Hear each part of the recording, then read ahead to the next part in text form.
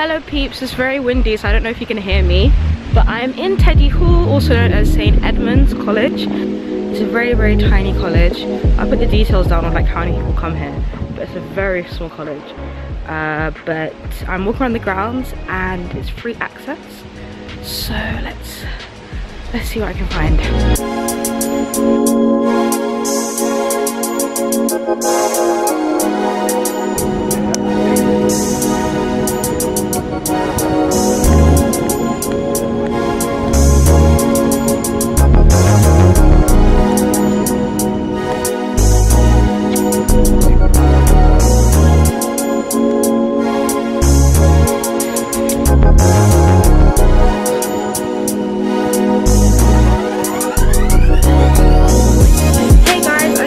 Setup that I am definitely not into Edmund's Hall. I just thought I'd give you a bit more background information. So the reason why it's called a hall is because it's a medieval hall that was set up even before the founding of the whole University of Oxford.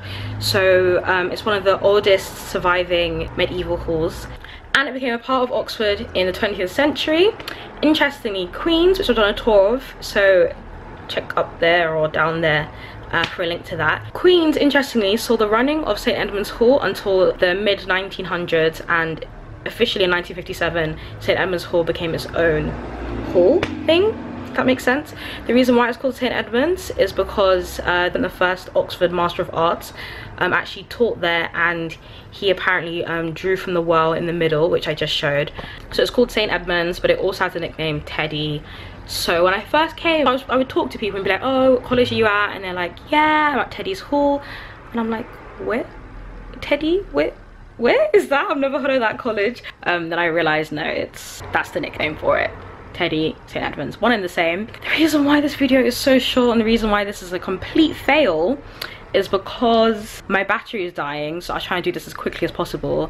And the second thing is, it's so tiny that I couldn't actually see the rest of the college. So I really apologize for that. I only got a little glimpse of some of the classrooms and accommodation at the back, and also during the time I came they were having a meeting in the dining hall, so I couldn't even film that, and I didn't know where the chapel was. I thought I saw the chapel, and then on closing inspection I realized it's the library. So it was a former church, now it's a library, which means I couldn't access that either.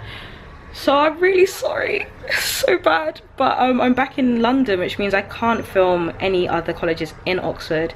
So if you guys really want to see the whole of the college, let me know. I might try and go back then next year to do a better yeah, to make a better video, but who knows.